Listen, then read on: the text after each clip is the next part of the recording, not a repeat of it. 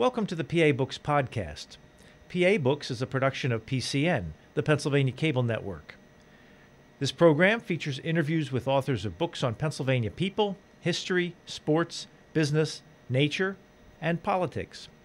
While the focus is always on Pennsylvania, topics like the Revolutionary War, the Battle of Gettysburg, the Industrial Revolution, the coal and steel industries, and authors like John Updike, David McCullough, and John Grogan have a universal appeal. We hope you enjoy this podcast.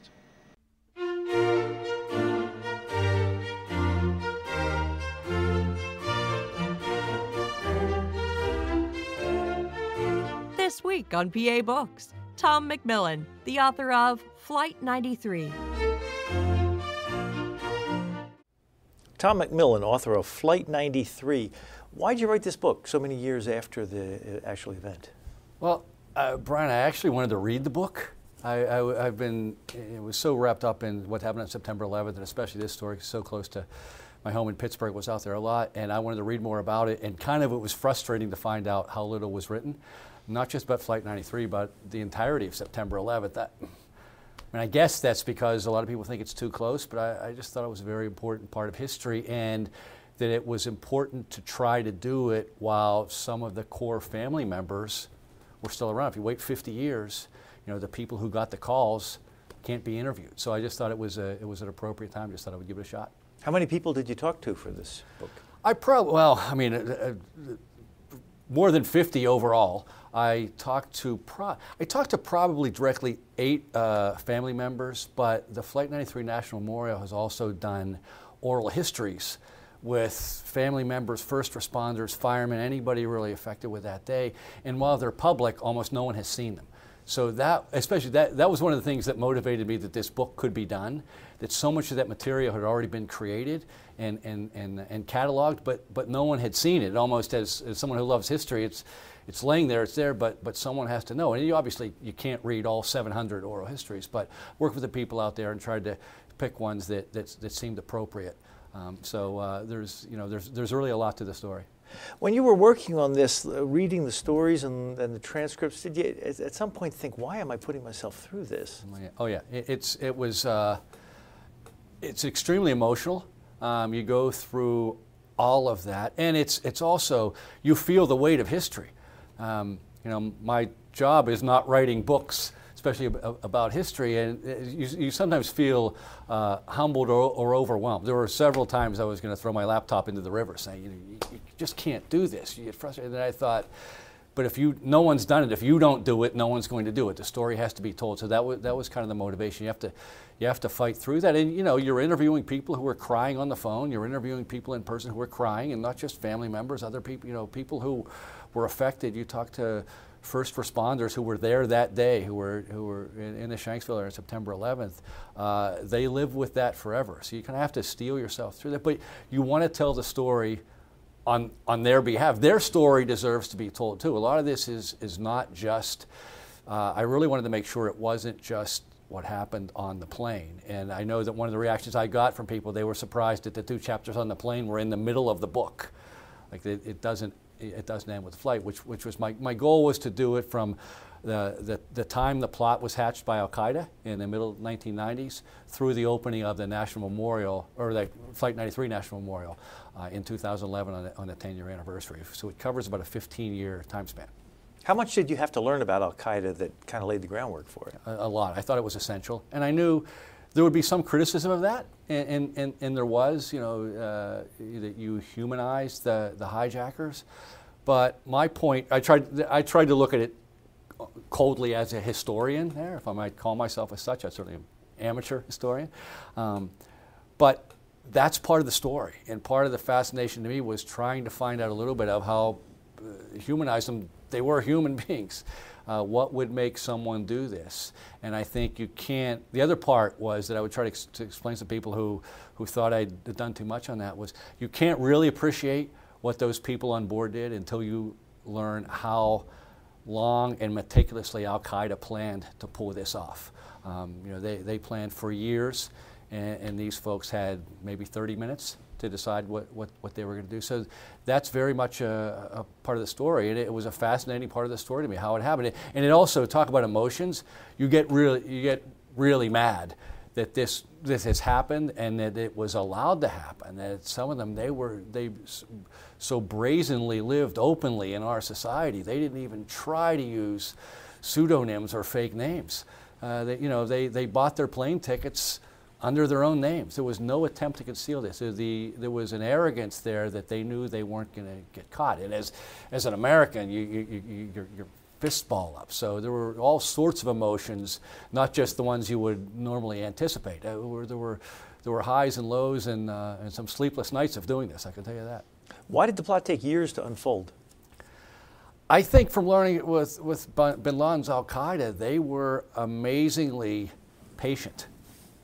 And they would wait and they would plan for years and they would wait for the right moment. And as with anything, from their perspective, you need luck. And they started talking about this in 1996.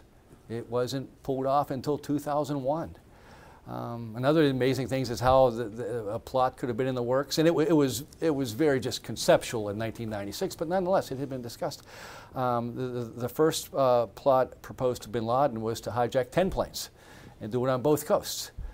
And he thought eventually that was too complicated, so they wanted to cut it down to 4 and just make it on the East Coast. He was very wily in his planning, so some of it is that too. And then part of it is finding the people who would do this.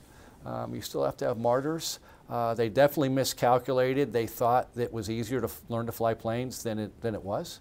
Some of the testimony you would see, some of the folks who were in, the plotters who were in Guantanamo, was they thought it was like driving a car. And the first 2 men they sent over here ended up being muscle hijackers, but they were simply incapable of learning how to fly planes. They basically couldn't speak English. And it was a joke at the flight school. But they found 4 young men had gone to a training camp in Afghanistan in the late 1990s who were living in Germany and were college students in Germany. So they had lived in a Western society. They could speak English and they could assimilate much easier into our society. So all those things had to fall in place. So it has always been a very patient group, and they kind of outweigh and outlast you. So it was possible for them to just get on a plane and fly to the U.S. and go through customs and then sign up for a flight school? Yes. And yes. learn how to fly yes. commercial planes? Yes. Well, they learned to fly. They learned to fly small planes. They never were going to ever fly commercial planes.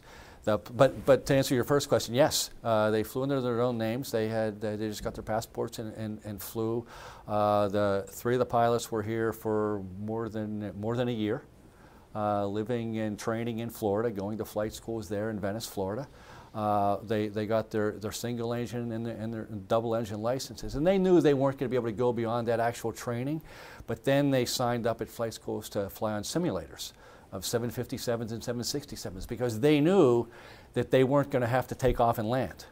All they had to do was steer the plane when it was in the air. So by practicing on these simulators, and there were the 9/11 Commission and got some experts and interviewed them, would this be possible? Yes, if you didn't have to land the plane, if you just had to steer it, you would be able to do it, and that's what they were able to do. And none of this raised suspicion?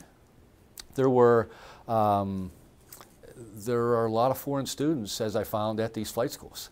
The one flight school where the Flight 93 hijacker pilot actually learned to fly, estimated 30% foreign students. A lot of those Arabs, they would come over here because these were the best flight schools, and they would get licenses. Many, outstanding citizens with good intentions would come here, learn to fly, and go back to their countries and become airline pilots. So that alone did not raise any suspicions.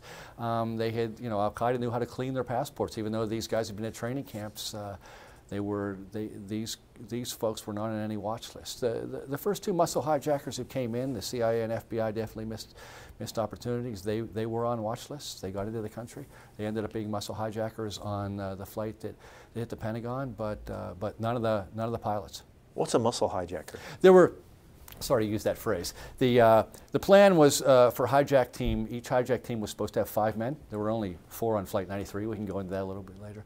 There will be 1 pilot, one hijacker pilot who would take over, and 4 muscle, who would, 2 of them would be seated very close to the cockpit, and they would attack the pilots, take out the pilots. The other 2 would control the passengers and the rest of the crew, force them to the back of the plane. That was the plan. We only know, of course, we don't know exactly what happened on the planes, but 2 of the main plotters are in Guantanamo, and their stories have been consistent, and that was the plan. So there were 2 to attack the cockpit, 2 to force them back. The FBI and other investigators started calling them muscle hijackers, and that makes sense to us, but it gives you this image. One of the things that I found that kind of shocked me, it gives the image of these big muscular guys, and they were not. They were between 5'5" and 5'7" tall. They were skinny. They were not these big athletic people we would think of as football linebackers. They just knew what Al-Qaeda always knew would have the element of surprise. This could not happen again. People would react, but they knew they would have the element of surprise, and they just needed more of that passion to die, the passion to become suicidal and do this and make that commitment. So they just believed that that's what they had.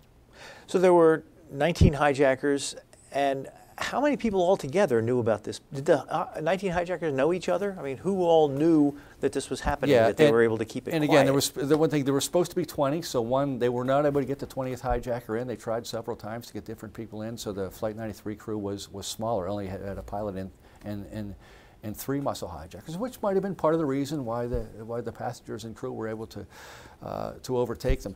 But they did. Certainly the 4 pilots knew what was going on. The muscle men, so to speak, the hit teams of 15 men, they knew they were coming to America. They arrived between April and June of 2001 with the attack in September. They knew they were coming to America to take part in a suicide operation. They didn't know exactly what it was until they got here. To camouflage things, Al-Qaeda had trained them in Afghanistan not just to hijack planes, but also to hijack trucks to do some bombing missions, so that they were ever caught, they would not be able to divulge the exact plan. So they didn't know until they got here. But obviously, in those months over the summer, they would have to train and plot among themselves as to how they would do this. And it still is amazing to me that it worked on all 4 planes. But obviously, the Flight 93 passengers and crew prevented with their actions this plane from hitting the Capitol building, so it wasn't successful in that sense. But they were able to take over 4 planes, which I think that had to surprise even them. I think even the Al-Qaeda hierarchy back in Afghanistan must have been surprised that all 4 hijackings were successful. You write about one of the hijackers, Zacharias Moussaoui. His arrival struck the flight school instructors as suspicious. The new student didn't even have a private pilot's license, and he suddenly wanted to learn to fly large commercial airplanes. Moussaoui had overstayed his visit. On August 17th, he was detained by the Immigration and Naturalization Service and arrested on immigration charges. Local FBI agents were unable to get permission from headquarters to search his laptop before September 11th. When you were doing all your research, did you find multiple points along the way where the good guys blew it? There were some. Now, Moussaoui's interesting because he was not actually one of the 19 hijackers. His role is muddled. He was definitely here training. Khalid Sheikh Mohammed, who was the operational mastermind in Guantanamo, insists that he was part of a second wave. There was going to be a second wave of attacks months later. It seems to some of the investigators from the 9/11 Commission, and I tend to buy this, that the hijacker pilot of Flight 93, Ziad Jarrah, was wavering at the end. It seems to me that Moussaoui was over here training very quickly as a backup in case Jarrah backed out. So I think that's why it was so close. That was maybe the biggest missed opportunity, because there was suspicion. He was training at a flight school in Minnesota. He showed up. It didn't have even a small plane license, and wanted to fly big jets and paid in cash. They did detain him on immigration charges, but as I wrote, they weren't able to get permission to look at his laptop. Had they done that, they would have found some connections. They probably couldn't have unraveled the plot, but that knowledge, I think, would have kept bin Laden and his lieutenants from moving forward. The other thing is, if we'd announced that we had arrested him, I think in retrospect, that probably would have, September 11th attacks probably would have happened at some time. They probably wouldn't have happened on September 11th, because I think that would have spooked them a little bit. But, as you try to look at this, law enforcement does that for a reason. They want to keep it quiet so that perhaps they could follow some of those connections. It was just too close. He was arrested in August, and they weren't able to connect the dots before September 11th. I think, you know, you look back and some of the things that have happened since then, we always have to look at missed clues, things that were missed. There were certainly signs, mistakes that were made, but there certainly wasn't. I looked into this as much as I could. No one could say, we knew they were going to hijack 4 planes and crash them into buildings in early September. There wasn't, you couldn't put that much together. So there should have been more focus on a threat. I think absolutely there was a mistake there, but I don't know that they could have ever figured out exactly what was going to go on. When you were researching this, did you do much reading into the philosophy of Al-Qaeda, or like what motivates them? Yeah, some, and why, as that changed over the years, the things that bin Laden would say, and a lot of it was, first was just to eject the Americans from the Holy Land, you know, following the Gulf War, that there were American troops there, needed a cause, and then he wanted to take the fight to America. The more amazing, I think I understood that a little bit. The more amazing thing was how you could, in my mind, brainwash these young people to commit suicide attacks. It's hard for us to fathom you know, somebody doing that you would willingly come here and even live here. I think one of the big questions you have is some of these people were here for a year with the lifestyle here in the United States, and that you would still want to commit such an act. So I tried to understand it. I tried to learn as much as I could, but I don't think anyone in our society could ever totally understand why they did what they did. It's part of the fascination of this story, though, is how, again, the humanizing the hijackers, trying to find out who they were and why they did what they did. I'm not saying that I found out why they did, but you at least explore their backgrounds a little bit and explain that to me, because I think that's one thing that most people who have followed the September 11th story have not done. They've not looked at that. One of the things that I do think here, people have asked me, you know, what did you find out that was new? And I find from people's reaction to the book, and I thought this was true, that most people don't know much at all about what happened on September 11th. And I think there's a natural reason for that. I think most people consumed all the media for about a week, to about September 17th, maybe September 20th, when President Bush gave that big speech. And then we had to move on with the rest of our lives. Well, so most of what most people know, even I talked to them today, is what was reported in those first 7 to 10 days. And a lot of that was wrong. It's not that the media did a bad job. I think in any crisis, calamitous situation, that's what happens. There's misinformation that gets out there. And it's corrected, and more information comes out in weeks and months and years after that. But most people aren't following it. So I had so many people say, reading through this story, I didn't know this, I didn't know this, because a lot of those misconceptions that came out, you know, the first week, that the hijackers used box cutters, that the calls came from cell phones, that Todd Beamer was the singular leader of the Flight 93 uprising, which I hear all the time, and Beamer very much was a hero, but he certainly wasn't the only guy, and I don't believe he was the leader. But those things stick in people's minds. So I think that was part of I think that's part of the satisfaction of me writing the book, to try to get some of those details out there. How often did you come across a story or a fact or something that caused you to say, well, son of a gun, didn't know that? Yeah, a lot. Because I was one of those people at the beginning. I thought, when I read, what do you mean? You could take knives of less than 4 inches onto planes back then legally? Well, I didn't know that. I think most Americans did that. Hijackers knew that. They researched our airline security magnificently from their standpoint. It was you know, they found every little loophole. They found every little opening. They exploited any little weakness that we had. Most Americans would not have known you could take knives on board, and they knew that. And then if you go back, the Moussaoui, we talked about Zacharias Moussaoui. He was on trial in 2006, and all of that trial evidence is online. Again, it's very public.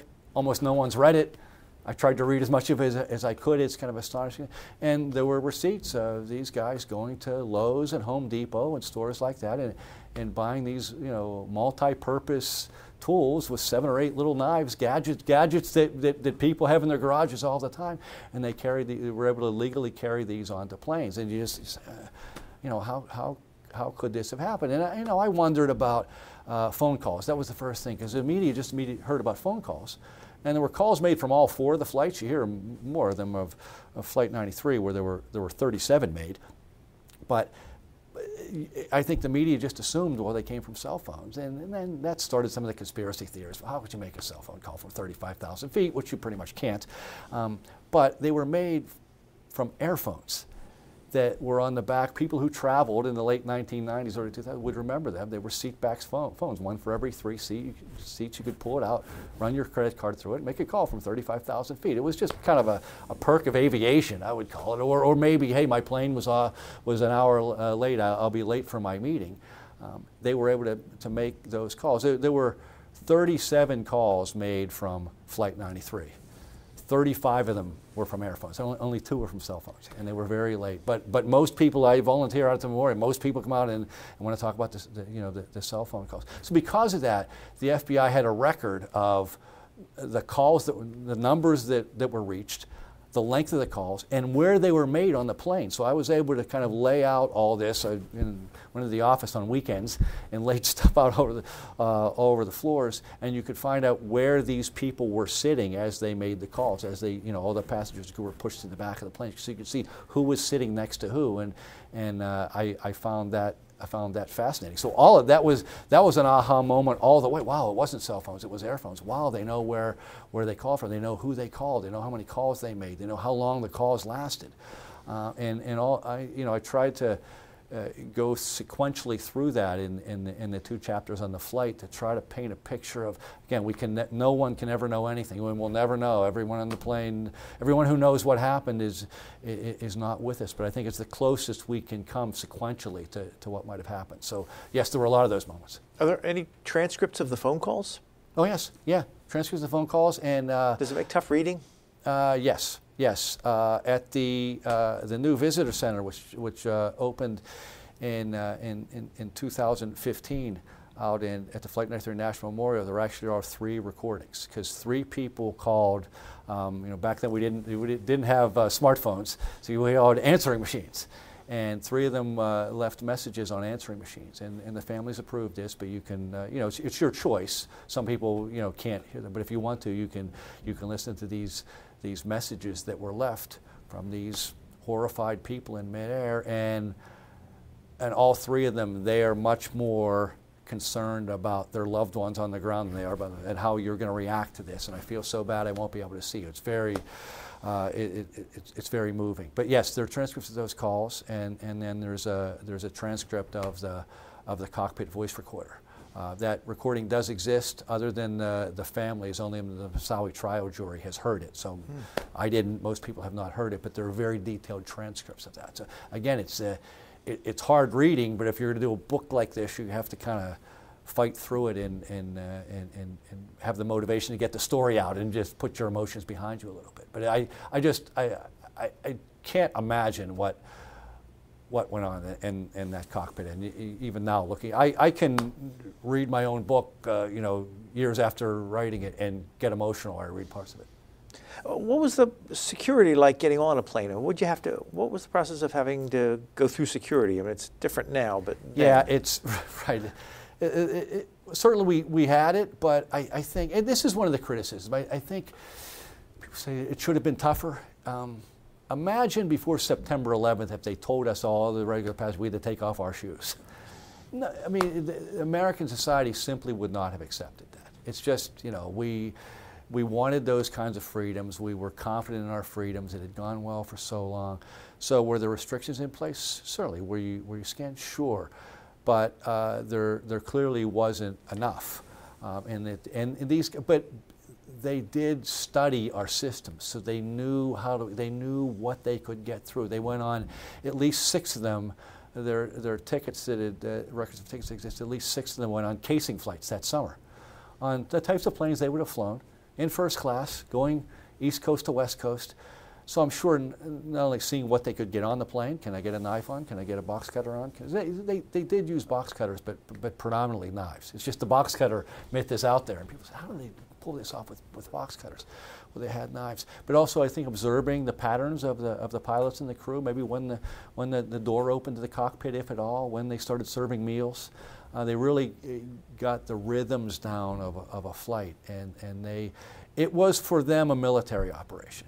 And again, to me, that makes it all the more amazing of what the passengers and crew did, because they were just people on a Tuesday morning flying to the West Coast. They had no idea that when you got on that plane, that it was a plane that would literally go down in history. The hijackers did, and that that knowledge is that's why they didn't need the big muscular guys. That knowledge was their advantage. You mentioned that this is not your usual job. What is your usual job? I'm Vice President of Communications for the Pittsburgh Penguins hockey team. I was a sports writer before that, so I've been media and communications all my life, all my career.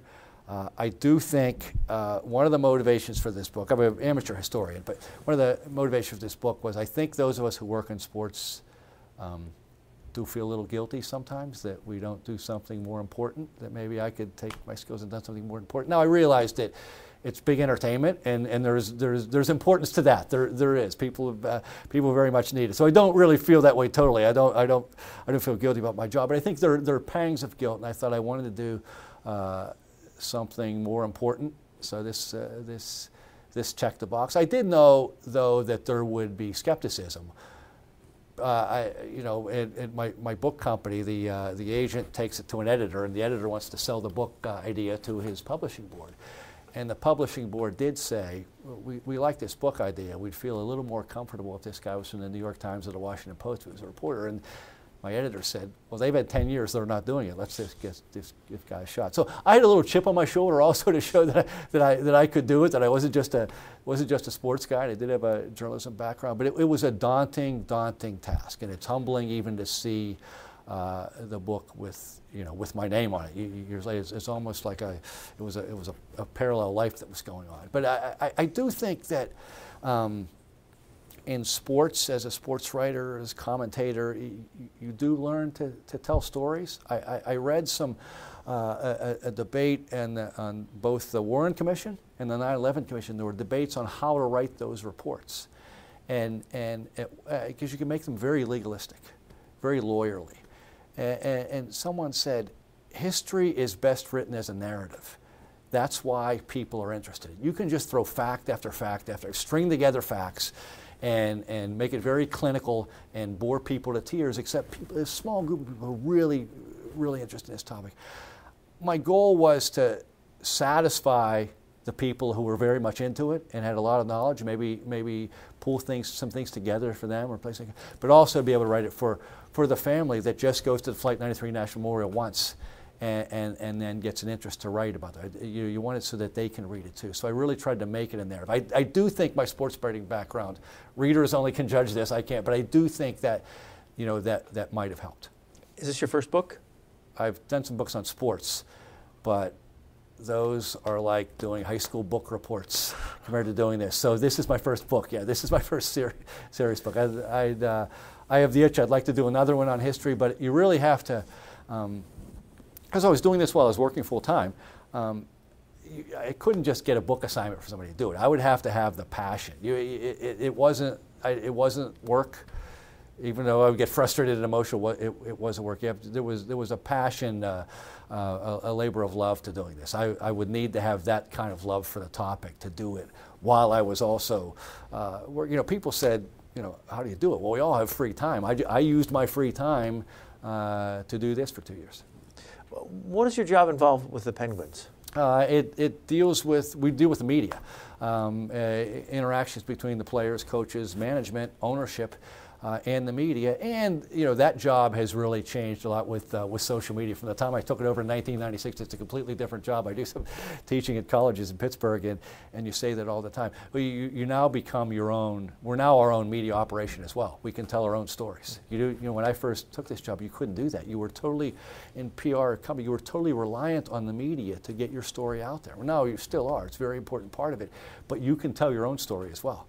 beginning with the website, obviously. So you write articles that go straight on the website? Our staff does, yeah. We have staff that does it, but even more important now with social media. You can just get to people directly with your news. Before, if we made a trade, we had to write a press release, send it to media outlets, and hope they would report it. Now we can hit a button and send it to 700,000 Twitter followers instantaneously. So it really has changed that for young people in business. It ties into the story of this book, though, Brian. And one thing that we get as we speak now, it's been 14 years. There are young people who either weren't alive or don't have any memory. We're sorry, don't have any memory, who don't understand why there aren't more cell phone photos and why there weren't any tweets or anything. It was really the last major event that happened before the explosion of that kind of social media, before everyone had a smartphone. Imagine how we would remember September 11th differently if everyone had cameras in their stuff. Tell people, junior high, middle school children look at you and say, we didn't have cameras in our cell phones, and they can't imagine a time that existed. That story would have been so different. There are so few photos that, I mean, none of the first responders took photos. Now imagine how many people have taken photos at all three of those sites. And it would have been, for good and bad, I think there would have been a lot of misinformation would have gotten out there, but a lot of information would have gotten out that we don't have now. So when I wrote the book, I tried to keep in mind that as we move forward, you're going to be speaking to generations who didn't experience it and don't understand that we didn't have those kinds of communications, and therefore it will seem primitive to them the way some of the reactions happened. Again, it all would have been so different. So that you kind of have to straddle that in the book, not so that someone who's 50 will say, "Of course we didn't." But the bus groups of middle school students that we get every spring out at the memorial, and they don't remember it. So their view of it. Your view of the Kennedy assassination is different whether you were alive or not. I was very young. I remember it. I know it's different than most people younger than me. I have a different view of World War II than my parents did because I wasn't alive. If you weren't alive, it's just different. So part of this is also telling the story to a generation that doesn't remember exactly where they were that day. What do you remember about September 11th? I walked into the office. The first plane crashed at 8:46, hit the first tower.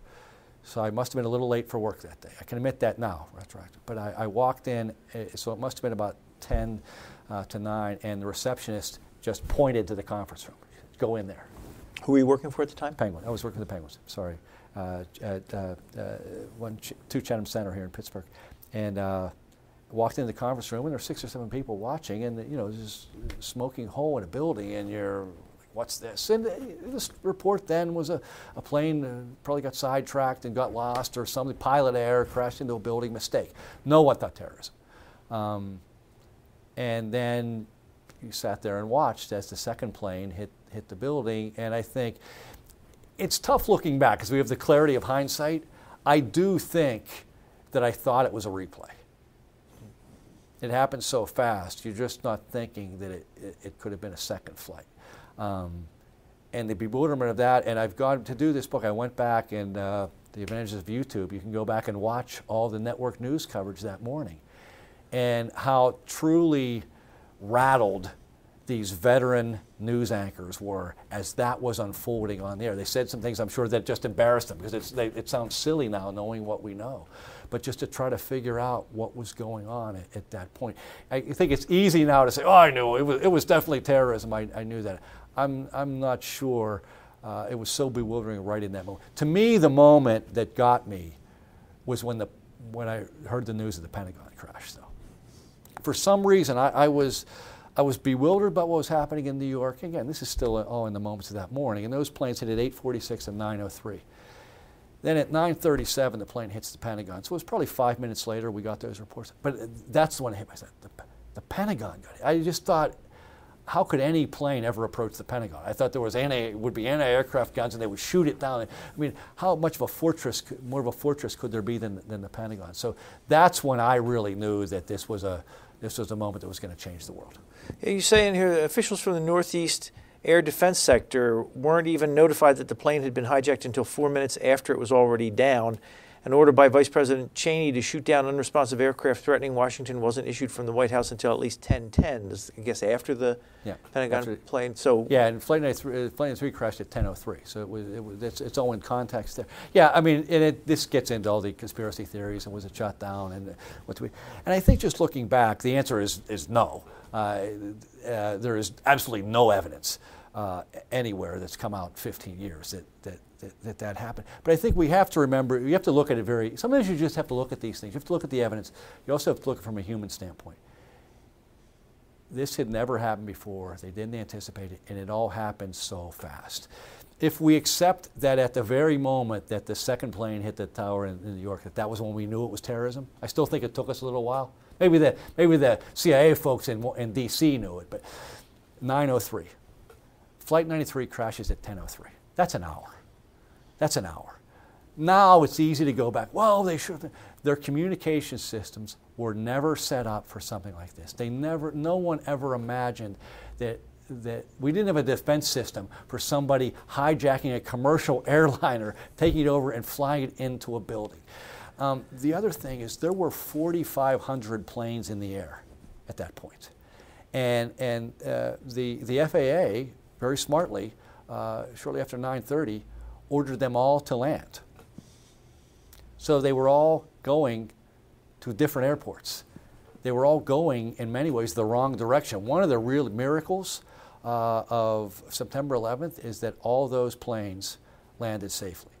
The air traffic controllers just did a Herculean job to get that many planes on the ground. It had never happened before. It never shut down American airspace.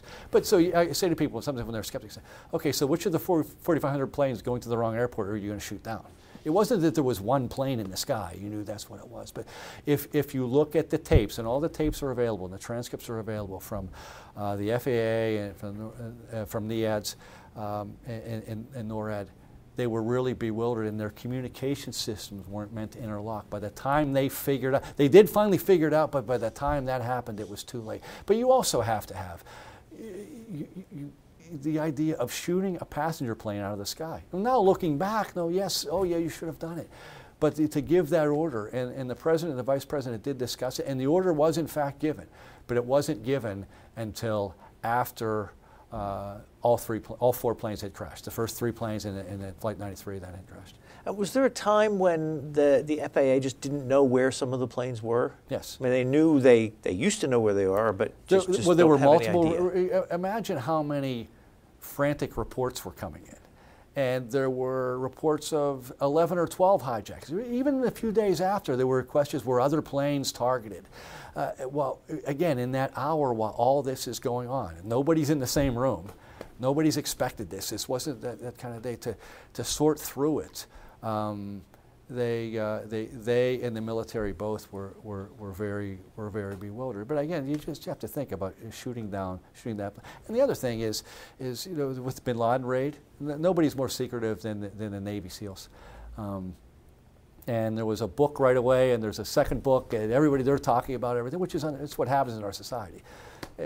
Nobody's ever written anything about this either. There's no evidence of it. But you look at what must have been going through the officials' minds, the NEADS and the FAA officials, just wondering what was going on. And if you read some of the transcripts, you hear their comments. I mean, they're trying to grasp what is happening.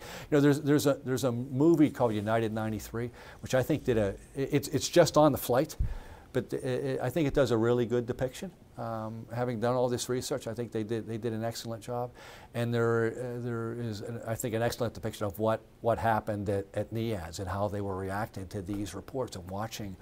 And I think there was also, just from reading what they said and reading interviews, a guilt on their part that this was happening on their. How is this happening? I think the greater fear that morning was, are there more planes? Because after Flight 93 went down at 10:03, we didn't know if that was it. We didn't know if there were going to be more crashes, and I think they're probably with the expectation that there were going to be more crashes. Is that system any better now, of knowing where planes are? What they're up to? From what I've looked at, I always to tell people that the scope of my work here was on what happened that day and then aftermath. But certainly, they have had to have made those those communications changes, and now we're aware that it could happen. You know, the two of the F-16s that were finally scrambled went the wrong way. They first went out over the ocean, because that had been their training for all these years, because it was the Soviet threat. We never anticipated a threat from our own commercial airliner, even if it had been hijacked, to have this happen. And I say never. I'm sure there were some very smart people within the CIA, within the intelligence community, who think of all sorts of possible things, but nothing that anybody thought was plausible that actually would happen, and that would react, and that you would put defense mechanisms in place to prevent that. But just think, if you make that proposal on September 9th, 2000, you know, we're going to spend all this money to put in a system just in case somebody ever hijacks a commercial plane and tries to fly it in the building. No one would have believed that the citizens and the taxpayers would have gone crazy. You do have to remember that. I think there's certainly criticism that is deserved for people who are in power, but you have to think practicality, what wasn't known and what couldn't have been done back then. You have to look at it from both views. The door between the cabin where the pilots were and where the passengers were was not locked? It could be locked, certainly could be locked. We don't really know, and we'll never know, how they gained entrance. There are a couple of theories. One is they waited until meals were served. One is they waited until the door opened. It's for the casing flights. You know, sometimes I've been on flights and the pilot opens the door. You know, you come. But more likely was they attacked one of the flight attendants, who would have had the key or the knock that would get them in, and that she or he, under threat of, you know, with a knife to their throat, would have opened the door. It's one of the, I talk in the book about everlasting mysteries. There are things that can never be untangled. We can never know that. I think, you know, if anything comes out, and if the guys the plotters in Guantanamo ever go on trial, well, I guess we may find some other facts about a plot, but they don't know what happened on board the planes either. They just know what was supposed to happen. So we can't know that. But that seems the most plausible, that they attacked the flight attendants and somehow that way gained interest in the cockpit. But it worked on all 4 flights. How much do you know that took place on the plane? Was it flight, first of all, from Newark to San Francisco? Yes. And a couple of things on this plane that made it different. And there are certainly parts of the story. The first line of the book is Flight 93 was late.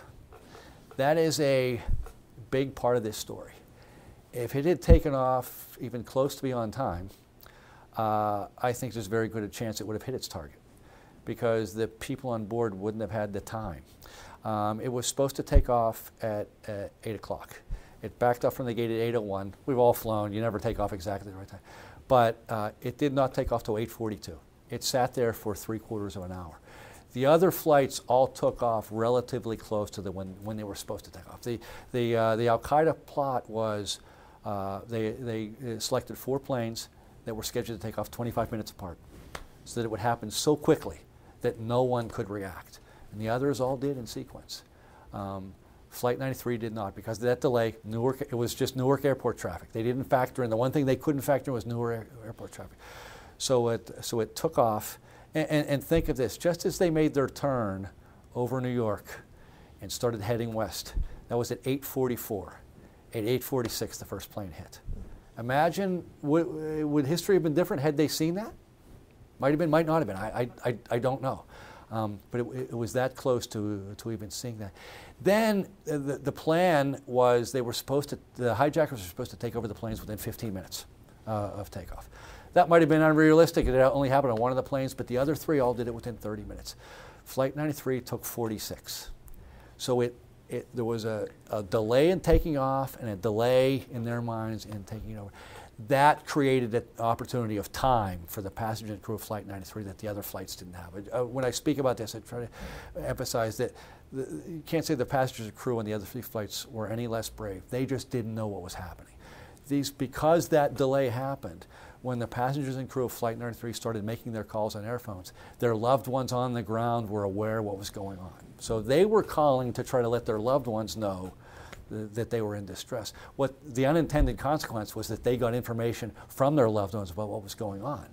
And through that, they were able to formulate what was going on. Beyond that, we do have the cockpit voice recorder, which is chaotic with that transcript. And then just, the testimony, for lack of a better word, of the people on the ground who got phone calls and what their loved ones told them. And some of those have written books, and obviously those things weren't recorded. But I tried to use as many of the interviews as close to the time as I could. I know from my Civil War study that 20, 30 years later, stories change a little bit as you see how you or your loved one is being viewed by history. So I think it's closer to the contemporary time are better, but that's what we have. The other thing that happened was in addition to the FBI study of the phone calls, is the National Transportation Safety Board, because they recovered both black boxes on this flight. It was the only one where that happened because it didn't hit a building, it hit the ground.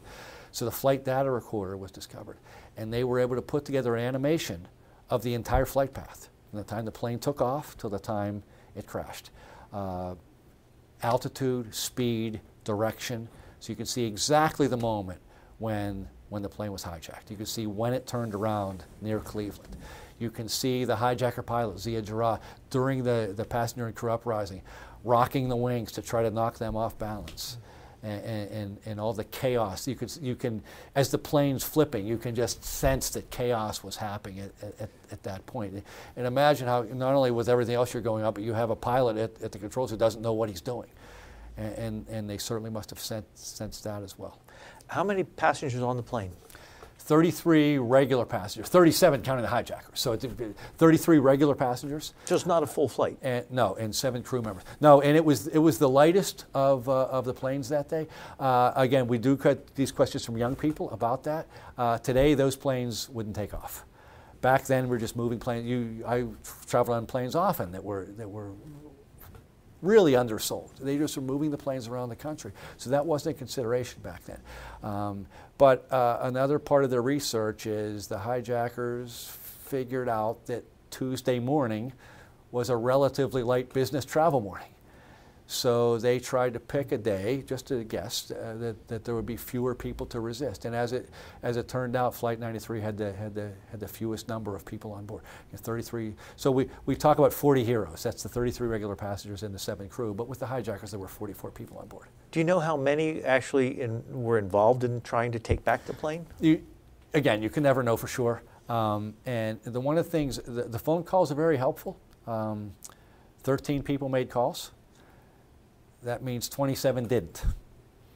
So as in my study of the Civil War with the soldiers in Pickett's Charge who died in Pickett's Charge, one of those might have the absolute clue to give us something else, a greater understanding of what happened. It died on the battlefield. All of these people died in the crash, and 27 of them, we never heard their stories. So we really can't know. We do know that some of the, we know some of the attackers. Three of the men who called people on the ground talked about the attack. Todd Beamer and Todd Burnett and Jeremy Glick. They talked about in some form, we're going to try to take back the plane. I believe there were 6 or 7 or 8. Some of this, Brian, you have to, you look into this, you look into personalities, you look into, there's a guy named Joey Nackey who didn't call. He was 5'9", 200-pound weightlifter, gregarious kind of guy. Didn't take any guff. He was just one of his brother's a Baltimore County policeman. He just, he didn't call. And so his family doesn't know, but he just strikes you with looking at his life. He's not the kind of guy who would sit there and say, yeah, you guys go ahead and rush the cockpit. I'm going to sit here. You let me know what happens when you come back. So there's some that I think we'll never know. I'm not sure that everybody on that plane didn't move forward in some way, but it's a narrow aisle. When I fly in 757s and I sit in the back, I sometimes sit there and I try to, right as I was writing this book, I took a flight to London, and I sat there, and I was in the row where Todd Beamer made his call, and I thought, wow, and I looked at that and tried to imagine doing that in that narrow aisle. So they were going down that aisle single file, and so we can only with the phone calls, they talked about what they were going to do in some way. Once the attack started, we don't know. You can only kind of piece it together and do the best you can as historians do, but part of the fascination of history is the mystery of history. You know, some of this stuff we can't do. The frustrating thing is we can't. You know, in the Civil War, even now, somebody goes up in their attic tonight and finds in the bottom of a box a letter from a soldier that solves one more mystery. That's not going to happen here because all the soldiers, so to speak, died on the battlefield. You're involved with the Gettysburg Foundation?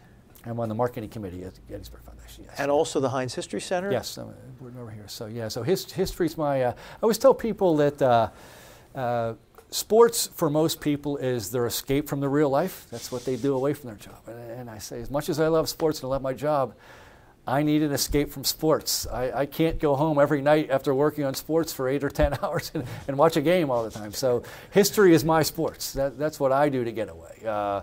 The first weekend after every Penguin season, I go to Gettysburg. That's just kind of always that's how I chill. I calm down. So. Before this interview, you said that you can be seen in the background of many of the PCN Gettysburg tours. I did tell you that I've been a bit actor on many. This is not my first appearance on PCN. It's not my first interview because I've been going to the anniversary days up there for 20 years. And go on all those battle walks that PCN shows, and as you show the old ones, I can see. Before I was smart enough to stand behind the camera, so I couldn't be seen. I can see the steady regression of my hairline. But it's as I mentioned, it's a great service that PCN does with that. So it's good to be on in official capacity, but I have been on before. Now, taking our focus to Shanksville, Pennsylvania, were there eyewitnesses who actually saw the plane go down? There was one person, probably only one person who actually saw it impact. There was a man, it came over a hill, and there was a scrap yard on that hill. And there was a man on his second day at work who was out and saw the plane come over his head, and obviously felt the crash. There were, I don't want to say dozens, but maybe dozens, certainly a number of people who saw the plane in its final moments. Who described to reporters at the time the September 12th news reports of the wings being rocked. So people saw it flying and intact in its final moment, and how bewildered they were. But again, remember, it was going, the NTSB found it with the flight data recorder, it was going 563 miles an hour. You saw it for an instant. If you saw it, you saw it for an instant. I dealt with and read oral history some more people who felt it. The people out there felt it. Imagine a plane of that size hitting the ground at that speed, and felt just a shock. And some saw the fireball, which was very brief, because it didn't hit a building.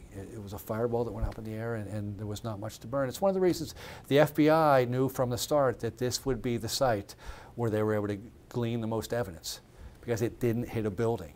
It went into the ground. And because the fire burned for only a short period of time. So what they've concluded is that it hit at a 40-degree angle, and about the front third of the plane snapped and shattered and flew into a grove of hemlock trees. And a lot of the evidence, especially from the hijackers, was found there. It was all fragmented. But some of it was intact. There was a man named Richard Guadagno who worked for a wildlife complex in California, and his credentials were found intact. These are the items that flew forward that weren't burned. The back 2/3 of the plane went into the ground, and it crashed right on the site of a reclaimed strip mine. And the dirt had been taken out for years. They mined the coal, and then they put it back in the mid-90s. They put it back in, so it wasn't as consolidated as normal dirt. If you walked on it, it felt solid, obviously. But the plane hit there. It's one of the reasons they found items of the plane 35 feet underneath the ground. They dug 40 feet. The two black boxes were found 15 feet and 25 feet underground. That just tells you the violence of the crash. So a lot of those things were preserved. The biggest piece of the plane they found, however, was about the size of the hood of a car. It was a piece of the fuselage. Bits and pieces, that's all. We only have a few minutes left. I want to ask you, can you tell about some of the design problems they had with the memorial and some of the conspiracy theories about it? The families, they had a battle every step of the way. It was amazing. This was the one, I think, that most Americans would say, this is the one. This should have been the easiest memorial to build. just because of the fact you had Americans fighting back. Remember how I felt and how we felt that day, probably September 13th when we first heard about this, because this news wasn't available on the first day. What had happened with the Todd Beamer call, what was going on. But one of the things that happened is a lot of people from New York who lived in New York died in the Twin Towers. A lot of people who were from or lived in D.C. died in the Pentagon. No one from near Somerset County died in this flight. So you had families from all over the country, the world, trying to come together, and there were always going to be skeptics. And they had a design competition, and there were 1,000 entries, and they picked the design, and immediately there were blogs that said it was a tribute to Islam, and those. One of the names for it was the something crescent. Yes, it was. He used the word crescent, which they viewed as a sign of Islam. I think it was just he viewed it. If you're out there, you could see there's kind of a circle. There's a bowl. If we call it the bowl, there's a bowl that puts down to where the plane crashed, and the architect saw that was the focal point. He wanted to make it very much a landscape memorial. Some of these people do come out and they kind of say, "Where's the monument?" And he wanted it to be the rural field in Somerset County where the plane crashed. And they got a lot of it looking the way it did on September 10th. And I think that's part of the magic of it, but it's an unusual memorial that way. But there was a hue and cry, and the families had to go through that battle. But finally, the other thing that happened were there were 8 landowners of the land out there. It was privately owned land. 2 of them companies and 6 individuals. So there was a battle to buy that land. It took a long time, and it's why they didn't get the memorial opened until the 10th year, but they were determined to get something for the families in the 10th year. And I can tell you, I was out there long before I had the idea for the book on the dedication ceremony, and former presidents George W. Bush and Bill Clinton were on stage. And I don't care what your politics are. If you're a place where you see 2 former presidents sitting on stage, something very powerful happened there. So that's a memory that will always stick with me, seeing those 2 men there who both were affected by Al-Qaeda, certainly. Are you involved with the Flight 93 Memorial now? They've asked me to be a member of their board, so I'm on the board of the Friends of Flight 93. It's a citizens group that supports the memorial, supports the Park Service. So it's just citizens from around the country who volunteer their time. So I'm part of that, and I volunteer out there as an ambassador and a greeter, especially in the summer months, just to help tell the story as visitors come. And again, with the opening of the Visitor Center in 2015, there's a lot more to show people. We were missing the educational piece of it, and now we have it out there. So I always tell people, if you went out there in the first 10 or 11 or 12 years, you haven't really visited the memorial yet. It's quite a special place. So what was the experience like writing this book as a serious non-sports book? It was one of the most incredible experiences of my life. I mean, sometimes it's hard to believe it happened. I read the book and I remember agonizing over this word or going back. The one thing that surprised me as a one who wrote sports and wrote for newspapers and has written all my life, you're usually not, you're your own worst critic, which I was in this book, I think, but you're usually not satisfied with what you write. Go back. This one's different. I read, when I turned it in finally, I said, this is the book I wanted to write. That was an unusual feeling. It's exactly the book I wanted to write. So and I know I hope there are more. There should have been more books written already. I hope it inspires someone. Maybe it won't be for 10 or 20 years to look at it from a different perspective. We're still writing books on Gettysburg 160 years later almost. So I think September 11th, there needs to be more of that. But it was quite a special experience. This is the cover of the book we've been talking about, Flight 93, the story, the aftermath, and the legacy of American courage on 9/11. Tom McMillan, thank you very much. All right, thank you. Appreciate it. You've been listening to a podcast of PA Books, a production of PCN, the Pennsylvania Cable Network. We'd like to hear from you. Our email address is pabooks@pcntv.com. Like us on Facebook to learn more about PA Books.